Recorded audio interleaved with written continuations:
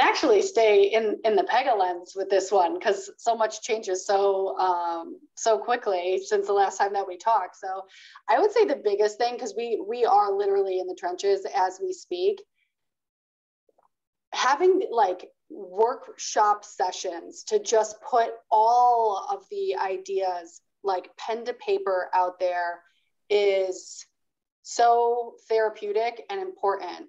And from that, you're able to categorize and pull out what your priorities are into these smaller buckets.